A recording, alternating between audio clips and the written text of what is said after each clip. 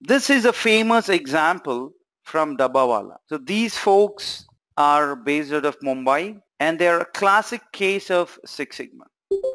So what they actually do is they carry your lunch boxes from your home to your office because Mumbai is too crowded, very costly if you want to stay close to your office location. So you tend to stay in somewhat outskirts, and then people travel from the outskirts to the office. It would take 3 hours one way to reach the office. So they get started very early. By the time they leave, lunch boxes are not ready. So these folks actually carry the lunch boxes from your home, deliver it to your office.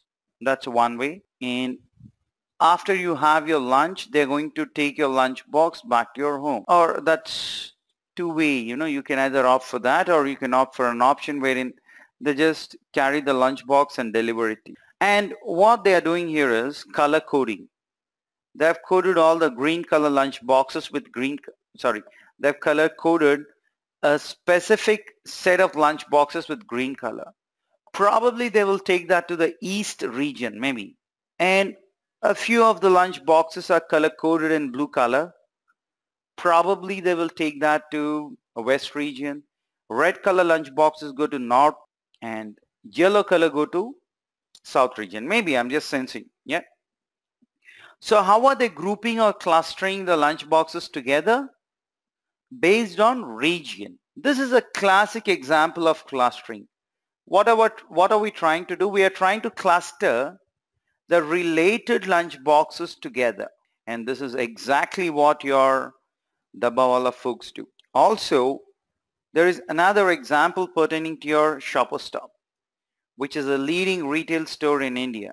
Yeah. So what these folks do is, or what they have already done is, they have started giving this card loyalty program scheme, right? And whenever you purchase any garment, you can accrue some points if you have this card, membership card.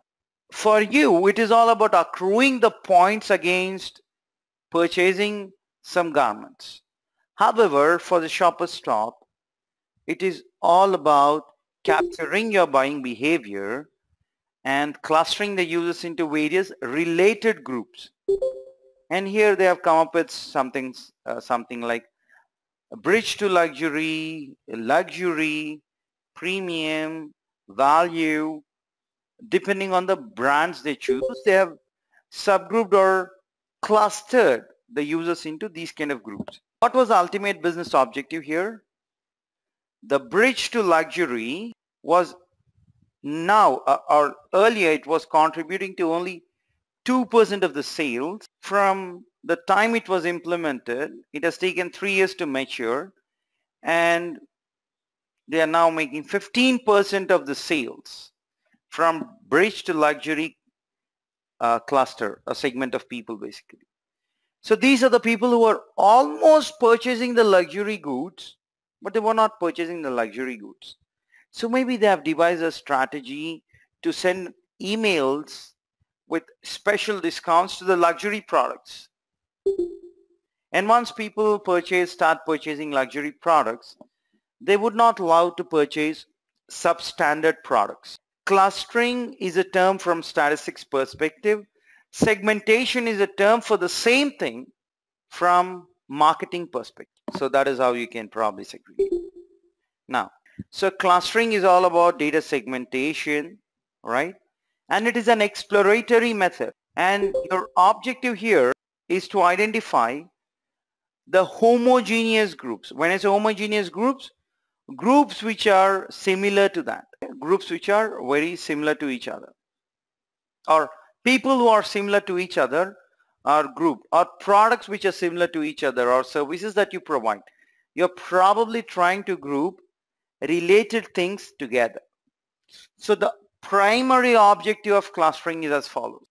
Similar records should belong to the same cluster, and dissimilar records should belong to different clusters. So if you create a cluster or group of related products or services or humans or whatever be it, there has to be a lot of similarity between these people, because what are you trying to do? Trying to group related things together.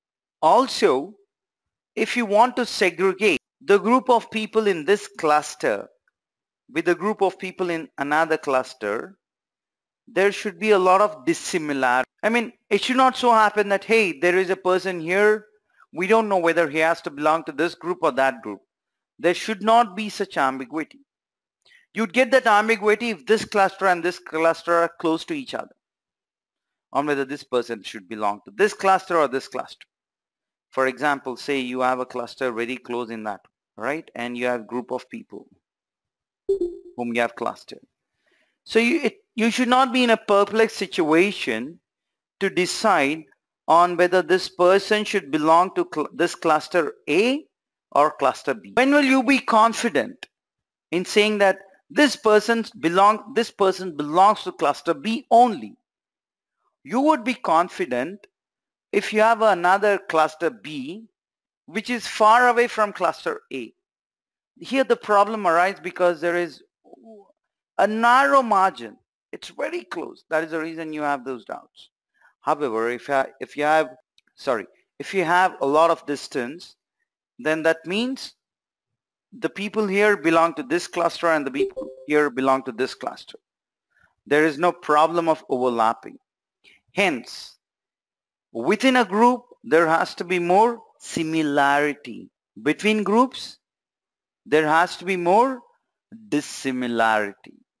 And this is the primary logic of clustering. And whenever you work on a data set, right, you would never get access to the complete population. It's always that you employ sampling and you sample the data. And you always do this activity on a sample. All right. Look at this example. How many features do we have here? We have a feature called, let me select that. We have a feature called sex, or let me put it as x1. We have x2, we have x3, we have x4, and we have x5. So we have 5 features here. We have feature 1, feature 2, feature 3, feature 4, and feature 5.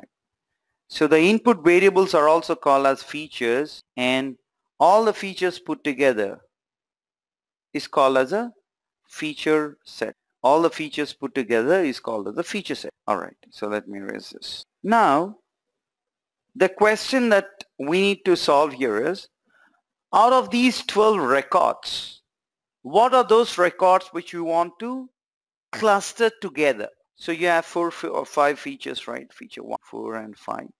Out of these 5 features, what are those features which you want to group or cluster together?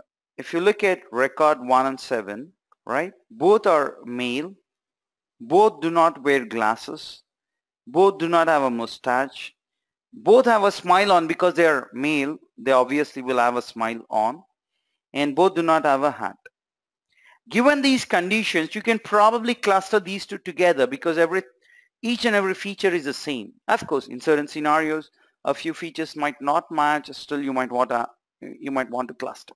But given this example, you want to probably group person 1 and 7 together.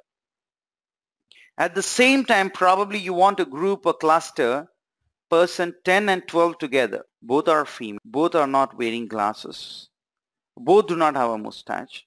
Since they're women, both do not have a smile on, obviously, right? And both do not have a hat. What does this indicate? That these two people are together. You can group them together. I mean, in a few places there might be distinct values, but you try to group them. How do you group? I'm going to explain later on. But to speak in short, this is how you try to group different records together. So the idea of clustering works based on the similarity, basically. So let me explain about that when we get into hierarchical clustering.